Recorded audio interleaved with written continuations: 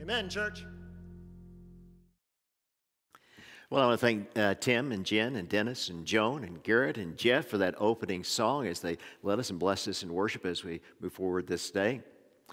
I want to thank you for being in worship with us this day, wherever you might be.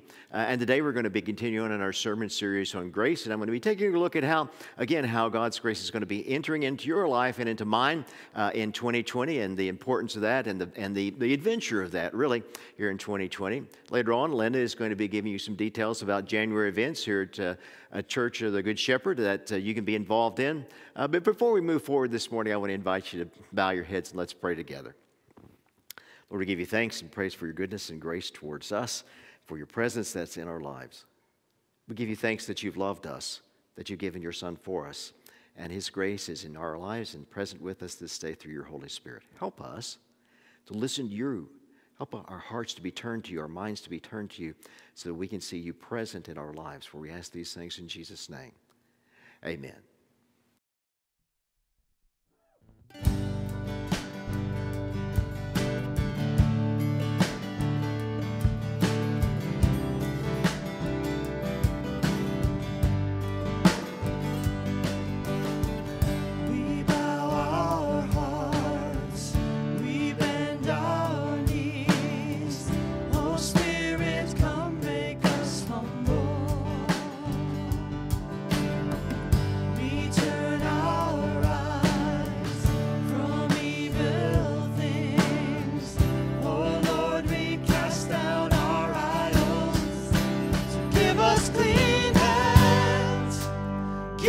Pure hearts, let us not lift our souls to another. Give us clean hands, give us pure hearts, let us not lift our souls to another. Oh God, let us be a generation that seeks your face, oh God of Jacob. Oh God, let us be a generation that seeks your face, oh God of Jacob. Bow our hearts. We bow our hearts. We bend our knees. Oh Spirit, come make us humble. We turn our eyes from evil things. Oh Lord, we cast down our idols. So give us clean hands, give us pure hearts. Let us not lift our souls to another. Give us clean hands, give us pure hearts. Let us not lift our souls to another. Oh God, let us be a generation that seeks your face, oh God of Jacob. Oh God, let us be a generation that seeks your face, oh God of Jacob.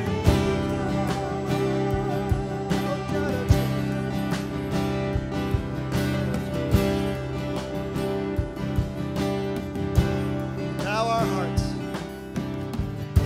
We bow our hearts. We bend our knees. Oh Spirit, come make us humble.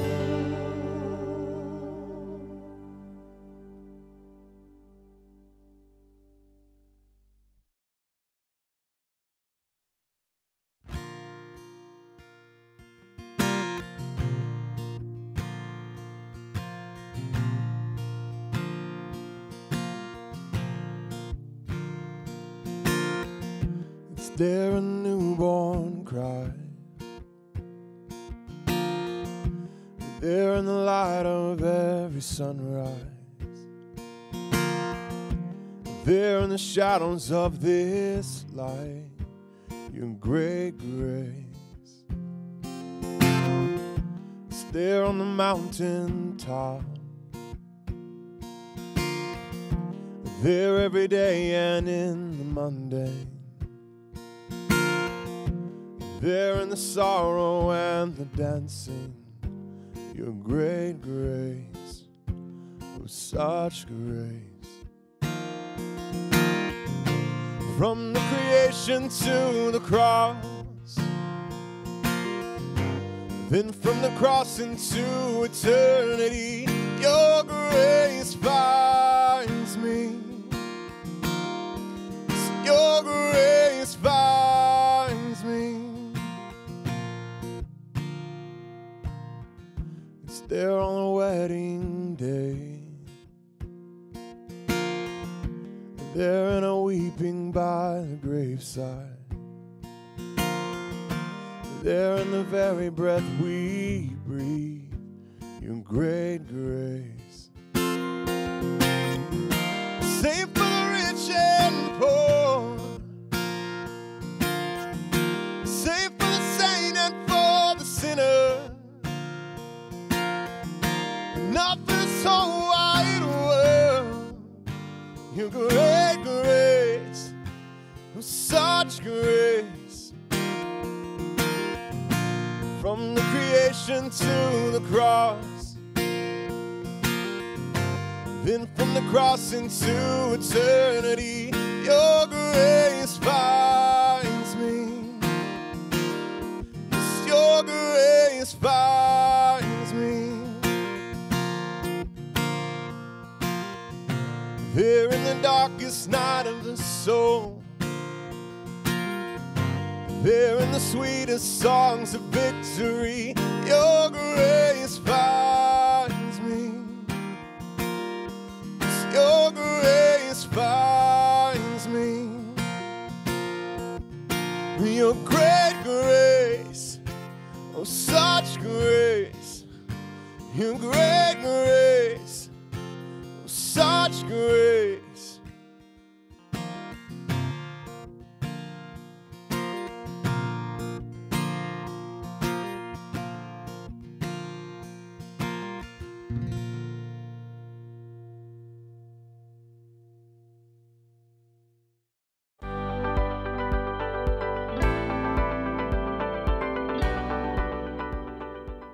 Generosity is at the core of the mission of Good Shepherd. Offerings are used by the church to support people so that you and I can be the hand of God's encouragement and help. Offerings are used to support the mission of God's people as the homeless are fed, children in need are blessed, and new followers of Jesus Christ are made. Offerings also are given to worship God as the means of praise and thanksgiving. The following tells a story of the power of giving our offerings to God through Good Shepherd.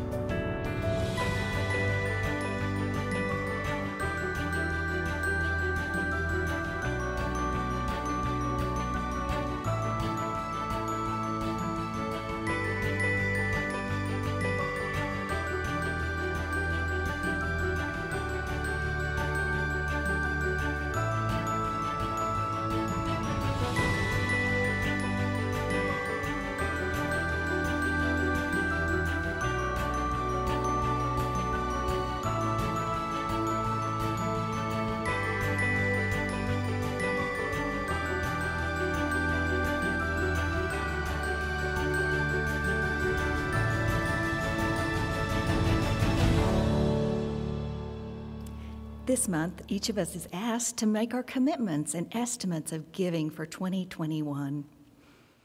Our offerings support the ministry of Good Shepherd to people, to the mission of Jesus, and in worship of God. Commitment Sunday is January 31st. You're asked to make an estimate of your giving for 2021 to support the ministry of Good Shepherd, using either the commitment cards that are being mailed to you with return envelopes or electronic commitment cards found on Good Shepherd's giving portal by clicking the Give button at umcgs.org.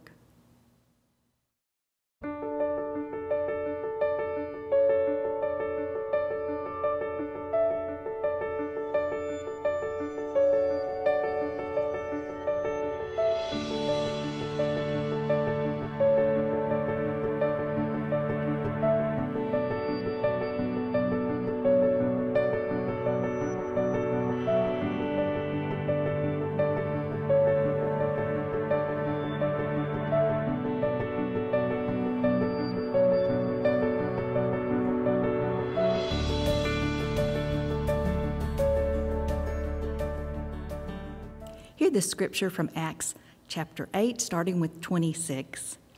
Then an angel of the Lord said to Philip, "Get up and go towards the south to the road that goes down from Jerusalem to Gaza. This is a wilderness road." So he got up and went.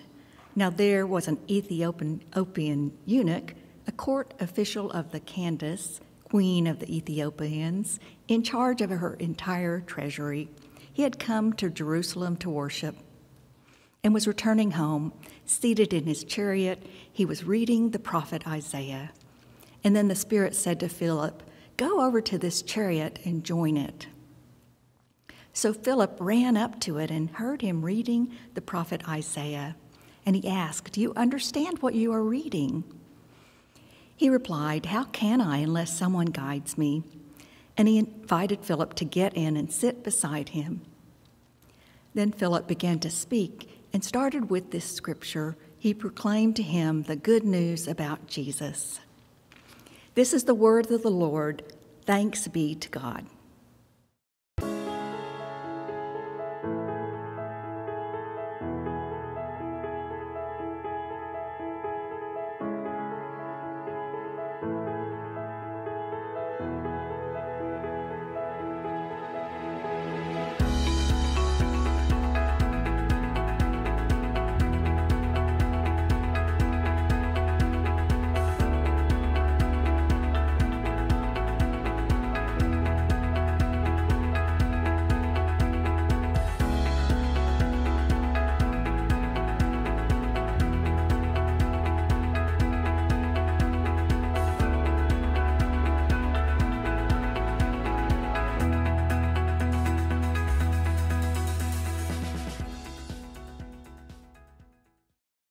Well, thank you again for being in worship with us this day as we continue on in the sermon series that I really started on January the 3rd, and that is on the generosity of grace and how the grace of God is constantly at work in our lives in a variety of ways. As Paul says, grace upon grace is poured upon us.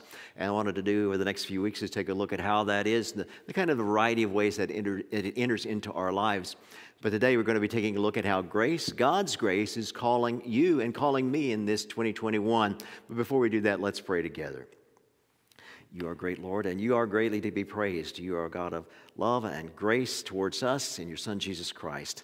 Help us as we consider how the Scripture is teaching us and how we're given the example and the teaching and the sacrifice of your Son, Jesus, for us. We remember that in this time and in this hour, we might be drawn closer to you and more open to your grace that is at work today in each of our lives.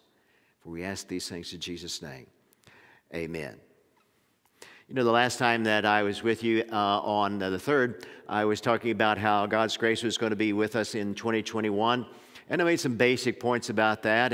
And one is that God, in His grace, is going to be working around you in 2021. It's going to be working in not only the circumstances that are around you in your life and the situations that you're going to be in, but it's also going to be at work in the people that are around us as well. A lot of times we see people and we think, well, you know, that person is hopeless, or there's nothing that's going on in their life, or God is not working in their life. That's just false. That's just false.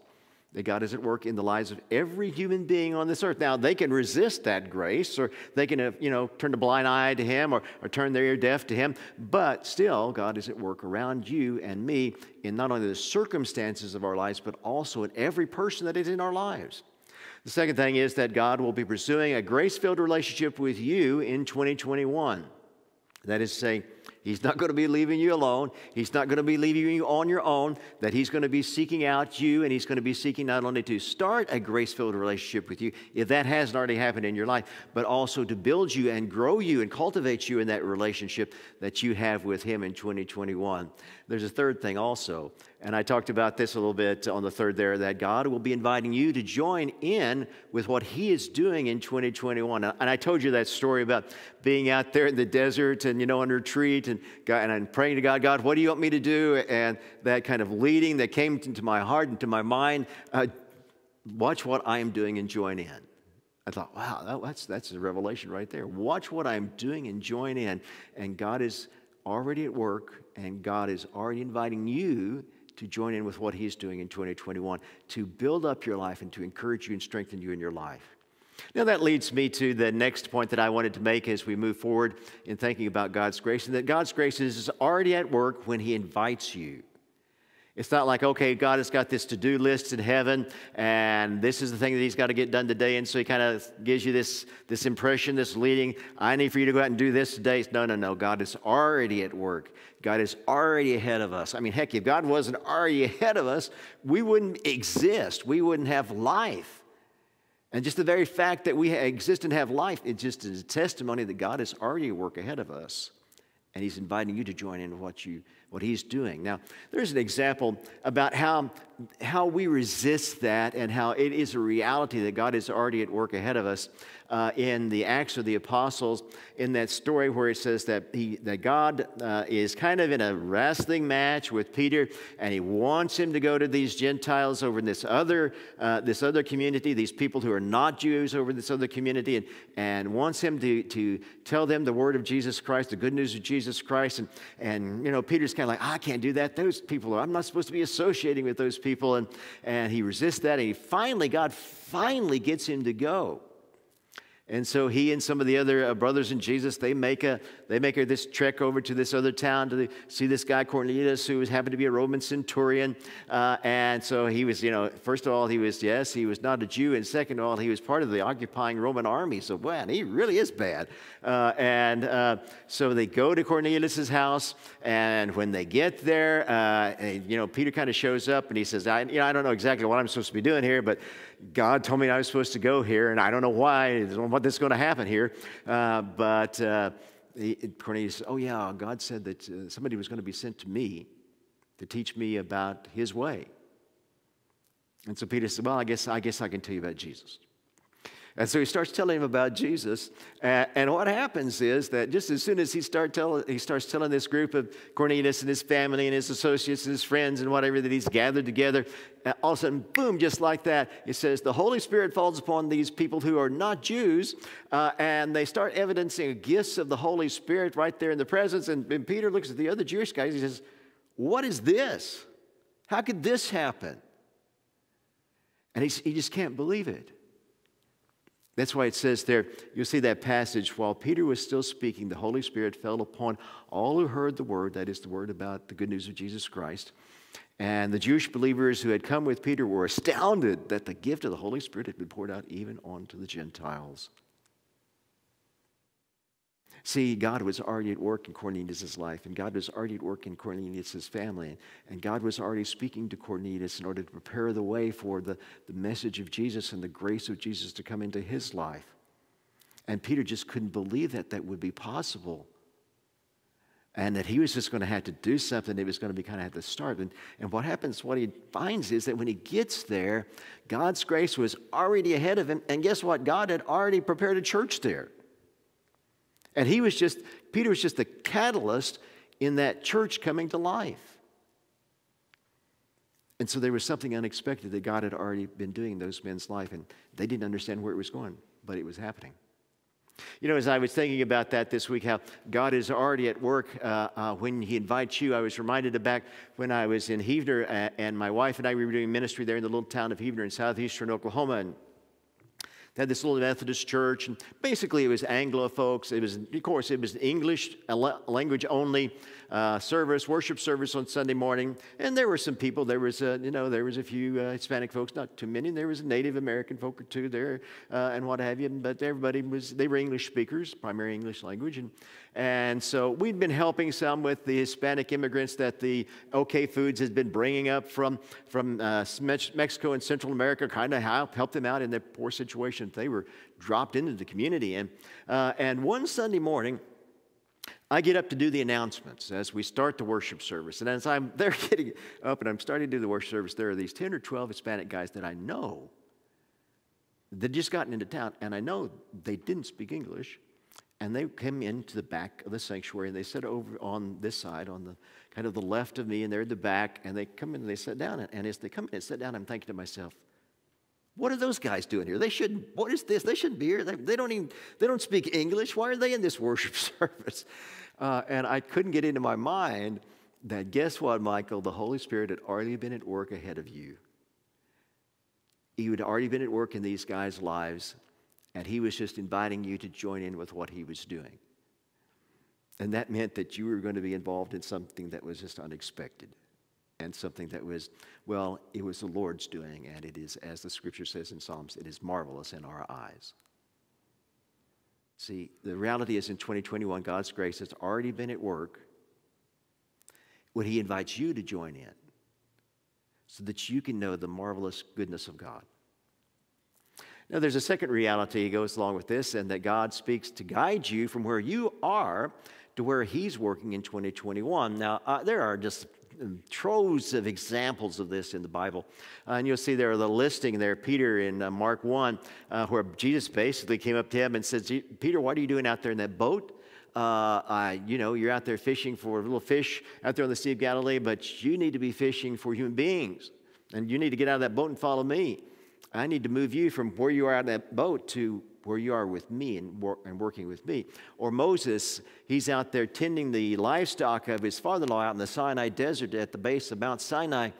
And it says that God has got a completely different idea for his life, and it's got to get him into someplace completely different. And so God calls him out of tending livestock into being God's representative before Pharaoh in a land where Moses had actually murdered someone and he was a fugitive from, to go down there and to talk to Pharaoh about what Pharaoh needs to do, and also to be the leader of the people of God and to get them out of slavery and to move them into the promised land that God had given to them.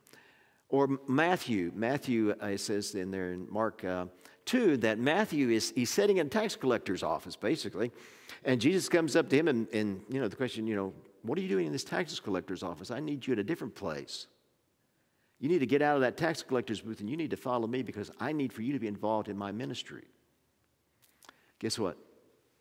In 2021, God is going to try and guide you from where you are to where you need to be in order to work with him. And let me give you an example of that.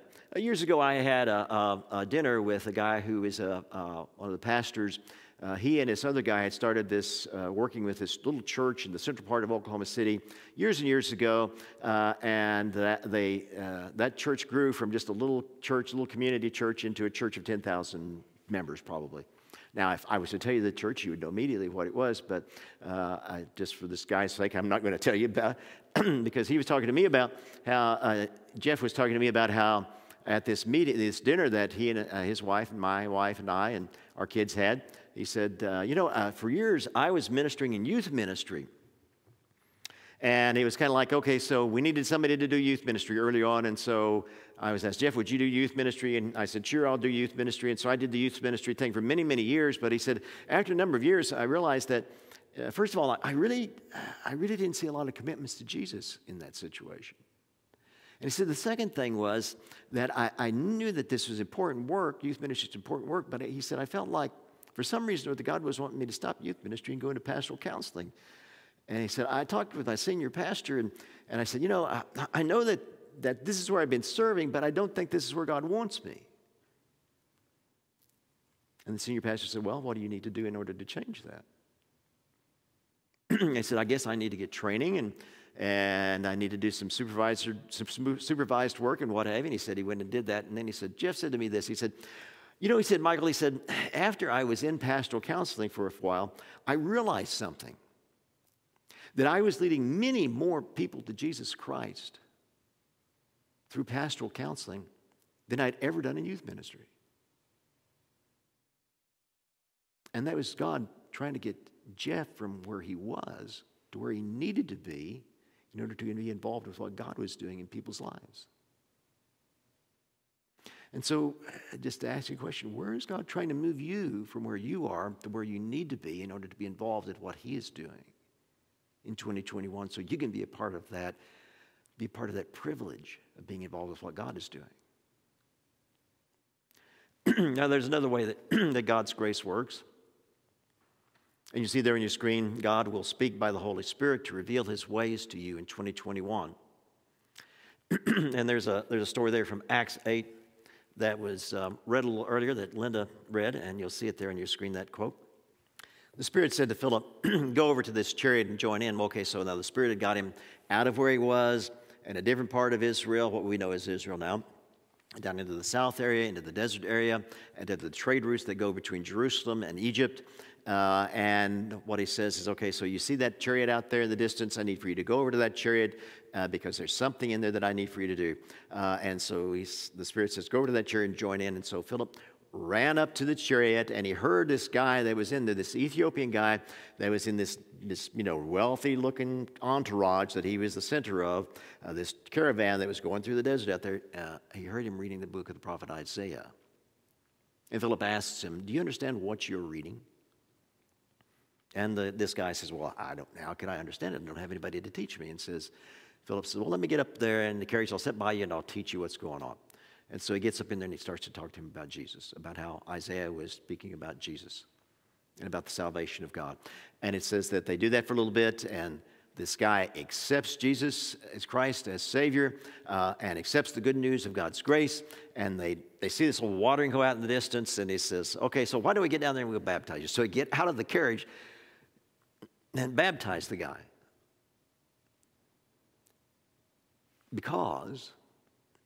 And that all happened because the Holy Spirit had already prepared that guy to receive this word.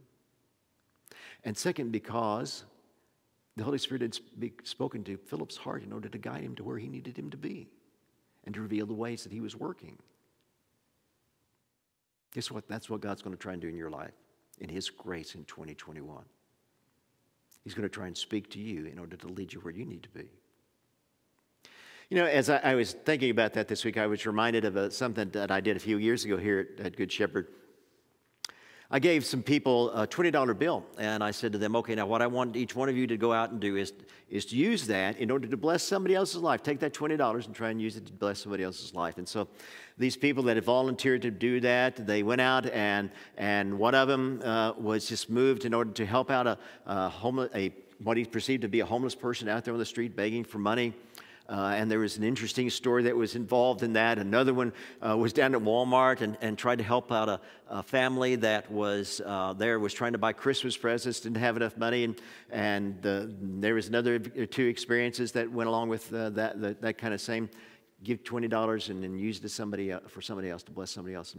And in each one of those situations, what happened was that God revealed to that person what it was like to bless somebody else in Jesus' name, and to be used by God to bless somebody else's life, and to have that experience. And the reality is that God led those people to each one of these individual persons that they went to.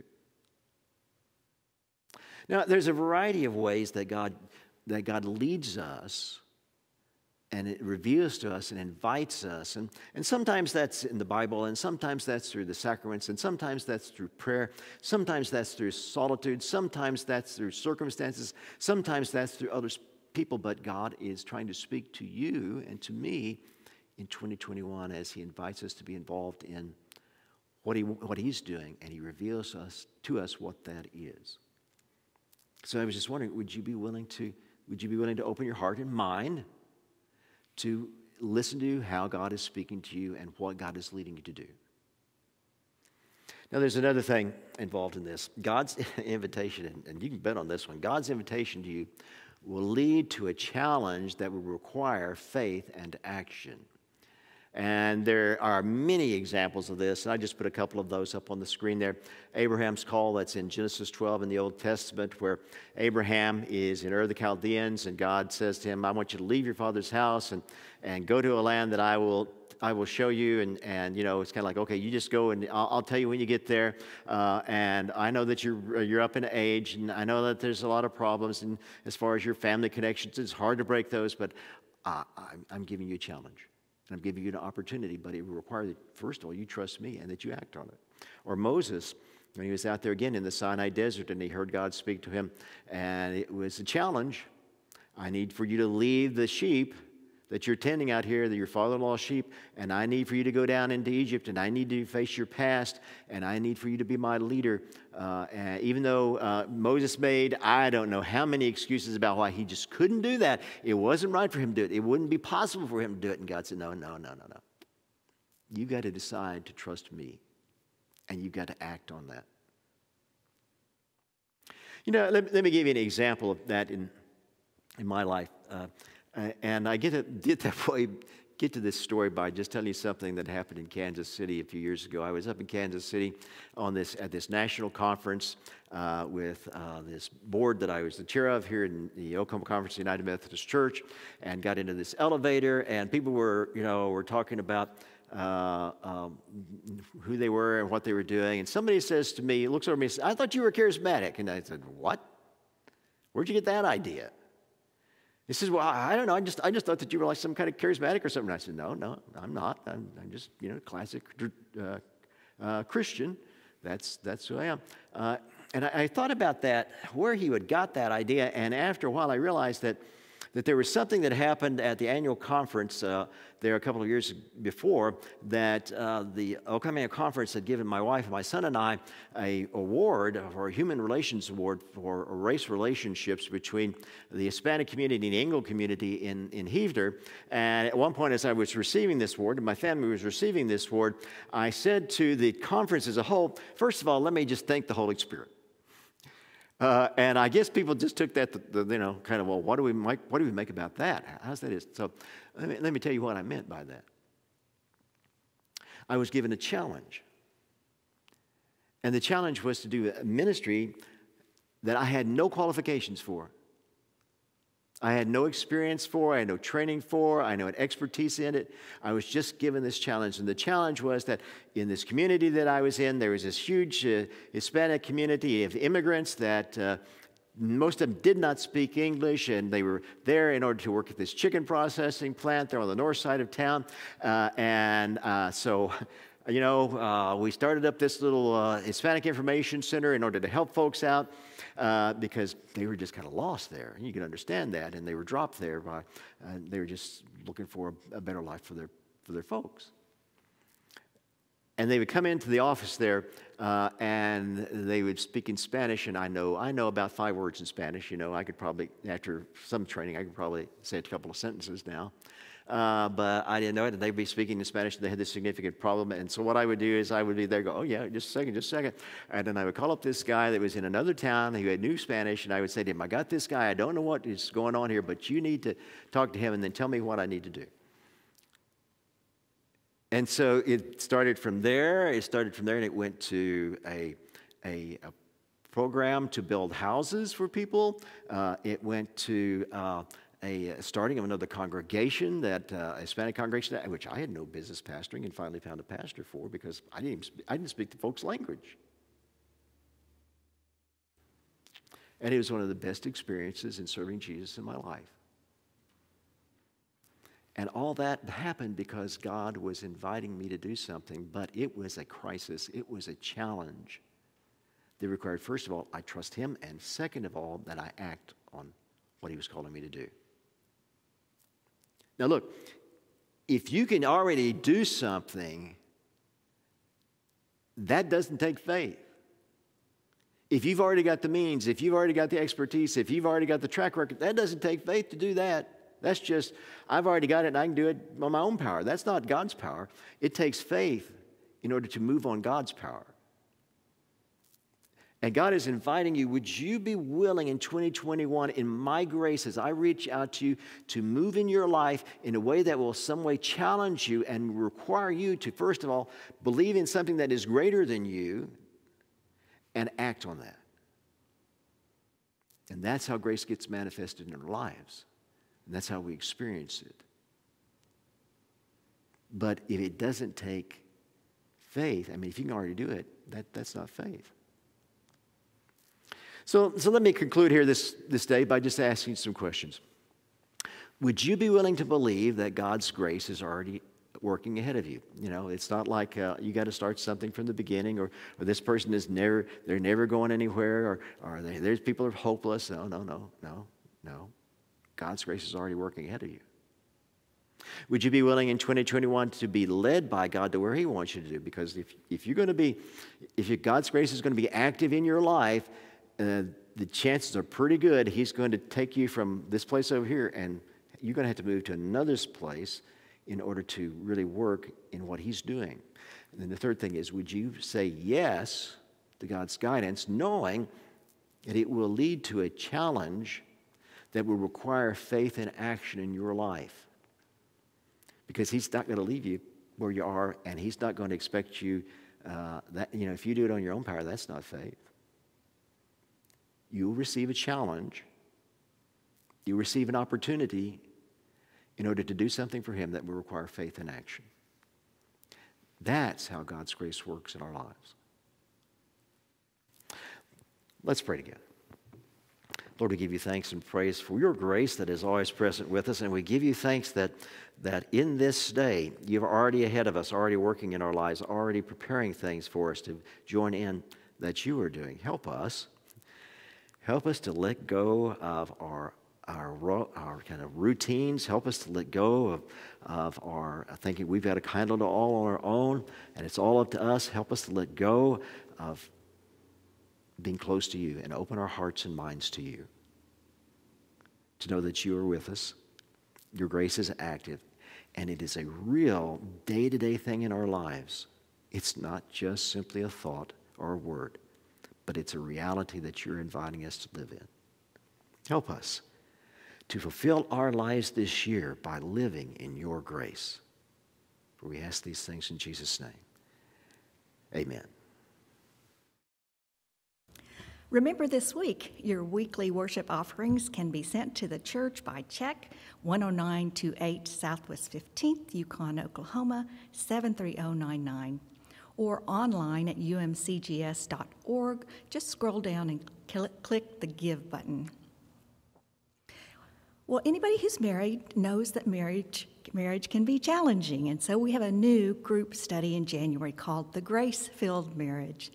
It begins January 21st at 7 in the sanctuary with appropriate social distancing, and Kyle Farnham will be leading that study. In addition, we have a new Grief Share group. It's a 13-week support group for those who have lost a loved one. This group starts February 4th at 6 p.m., and you can register at griefshare.org or call the church at 324-1900. Thank you for being in worship with us today. Be sure and invite someone to worship with us next week. And receive these words of benediction. May the God of love be with you this week. May the Holy Spirit fill your life with good things and open your eyes to all the good around you. Amen. Go in peace.